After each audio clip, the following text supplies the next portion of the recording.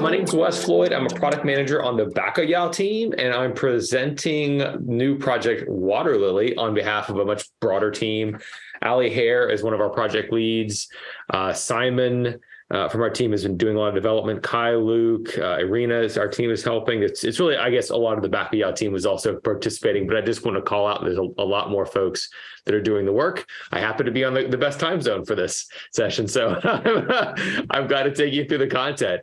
So I'm going to take you through three components here. First, we're going to talk a little bit about how Bacalhau fits in with FEM, a brief refresher. Then we're going to talk about Lilypad, which is an important new component we've built between FEM and Bacalhau, sort of a bridge.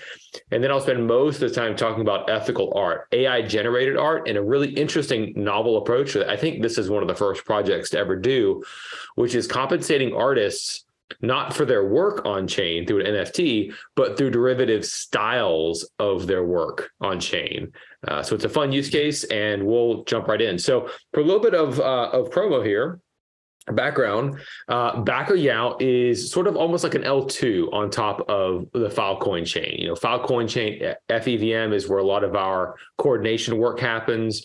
Bacalhau is an off-chain compute ecosystem. You can find out information about it at bacalhau.org to see more about the architecture. And effectively, it can run any sort of compute that can be containerized in a Docker container or WASM binary in a batch mode across the network of Bacalhau machines. So really trying to get the best of both worlds, the trust and verifiability of on-chain with the verifiability of these new off-chain compute systems, but more robust, complicated workloads like, in this case, ML model inference for generating art. Project Lilypad is the bridge between layer 1 and layer 2. So Lilypad is effectively, it's two components. One, it's a smart contract on Filecoin virtual machine. It's listening for events. People might want to invoke a Bacalhau job, so it's listening for them to invoke those jobs. And then secondly, it's an off-chain daemon that is listening for events that are triggered through the Lilypad events caller smart contract, and then actually triggering those Bacalhau jobs. So it's a bit of a bridge at this point. I'm not going to use the word duct tape.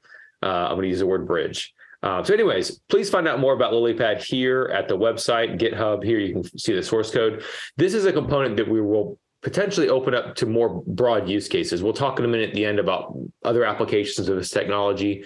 So if you're thinking about scenarios where you have on-chain workloads, smart contracts that are, very smart contract intensive, but it could benefit and have more robust capability if it could do off-chain compute, or if you're already using that off-chain compute today in AWS or GCP, but if that compute were now more trustless, verifiable, and open, those are exactly the types of use cases that we want to help you with. This is a demo from Ali's machine of actually invoking the Lilypad caller Solidity contracts.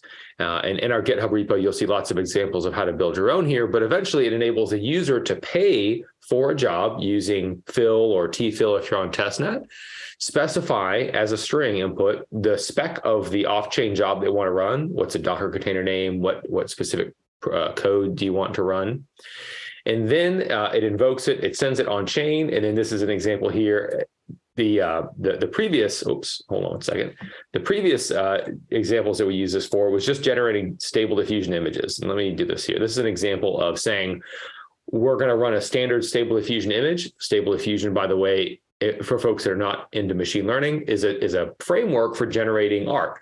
So we give it a text prompt and we say, generate unicorns and rainbows, and the AI can magically create that art. No human had to draw this. So it's very powerful stuff. But what's interesting, and people have talked about in the past, is to say, well, what if I wanted to generate that, but generate it in the style of Van Gogh, or generate in the style of Pablo Picasso? This style transfer thing is another layer on top of Stable Diffusion that's a really fun application of the two technologies combined. So this is what we've been working on in the past, and you can see some examples of how the AI will automatically generate different combinations. It's all random each time. It's all unique of this AI-generated art. So the next thing that we did on top of this was to build Waterlily. And the goal here is to say there's a lot of underrepresented artists, a lot of opportunity for them to better monetize their work. So instead of actually taking their work and selling that work on chain, what if we could train their style? So if there was a new artist in the space, let's say her name was Misty, and Misty's got a tremendous amount of work. She's got 40 or 50 different art pieces in her collection, and we're not going to do any work with her copyrighted work. We're just going to generate a style. It's an ML model effectively that represents her style. And so when I generate rainbow unicorns, I want to generate it in Misty's style specifically. And I also want a portion or all of the payments to go to Misty.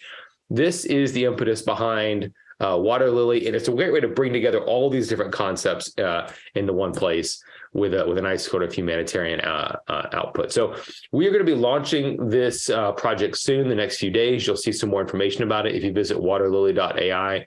We're still working a few bugs out. We're still growing the number of artists that we have on the page here, but I want to give you guys just a little bit of grounding of what it's going to look like. This is a couple of fun examples from our internal testing of what it looks like when you apply this style transfer to generated art. So we found in the public domain, this was an artist from the 1800s who had performed lots of drawing of Native Americans and English settlers and things like that. And so we gave it the text prompt, generate a picture of Barack Obama. So this is Barack Obama as if that artist from the 1800s had drawn Barack Obama, which he did not.